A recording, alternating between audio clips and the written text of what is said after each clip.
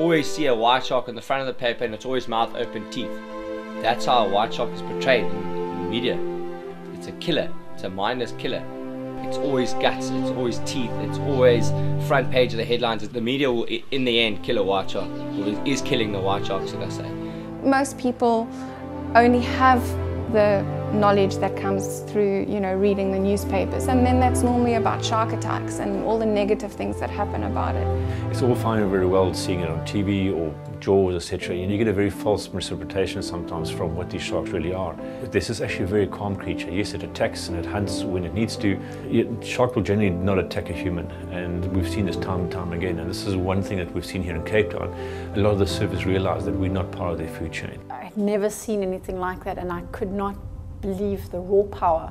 But it was awesome, and the true sense of the word awe. Because you've been programmed to think of them in a negative way, to only think about them, biting people and, their teeth. And it's that disconnect that you've actually had that becomes more of a connection. It's going to have to start off from a young age group. It's going to be very hard. I think it's probably going to be generations, because it's going to be hard to sell a message that people don't want to hear. I think fear is healthy. I think that what we need to get over is those knee-jerk reactions to dealing with that fear.